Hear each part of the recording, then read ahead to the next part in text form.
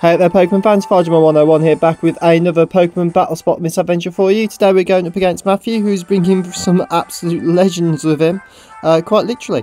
Matthew's bringing with him a Dialga, Groudon and a Zekrom.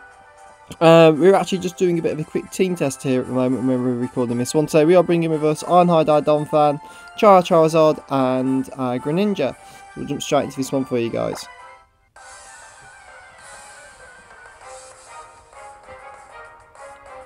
So Matthew's issuing a challenge, and he's going to open up with Donphan, and Matthew's going to send out Zekrom. So yeah, pretty scary here. We're a little bit outgunned, to be honest, but we'll see what we can do. So we're going to go with a nice shard turn 1 just to see what this thing actually wants to do. We are physically defensive, so it should be okay if it goes for a physical attack.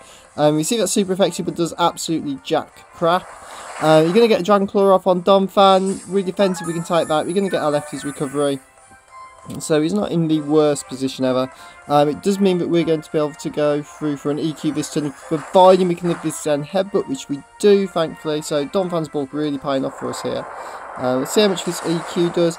That does a nice, in fact, it one-shots this thing. Oh, we score a crit. Super effective crit may or may not have mattered, to be fair, guys. May or may not have mattered, but still, that's 1 legendary down and 2 to go. So you can see Dialga come through now. So again, this thing is weak to ground. So he's packing a big ground weakness on this team. So hopefully we can take advantage of that. And we can see Roar of Time from Dialga. I don't think we're living that though. Oh, yeah, sorry Donphan, you're not living that one, mate. Yeah, Donphan goes down to that Roar of Time, unfortunately. We're going to go into Charm, mainly because we pack EQ. For no other reason, at least we can at least possibly hit this thing for some super effective damage. So we're going to get a Mega Evolution off here. Charles is going to hit the field for us.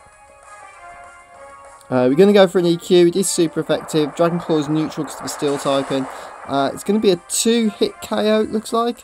Dialga's got to recharge, thankfully. And we do outspeed, which means we can get another EQ off here, which should pick up the KO on this Dialga for us. So Dialga's going to drop down.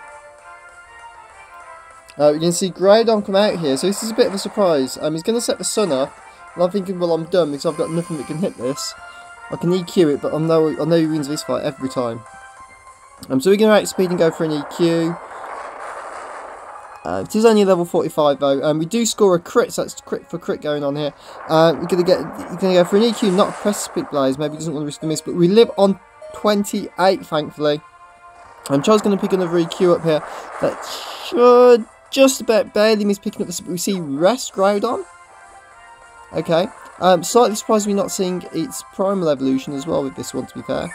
Going to see him become healthy again. So I was expecting maybe a berry or something to wake up, but no, we're not going to see one.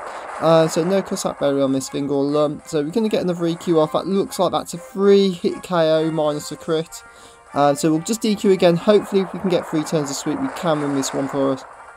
So Charles going to take him down again. We see this thing is still going to have a little bit of a nap. Don't think there's 5 levels difference is making a massive difference here with this one. Groudon's going to stay asleep. Charles is going to be able to just come in and pick up the KO on this thing. We do score a crit on that last one. Crit didn't matter.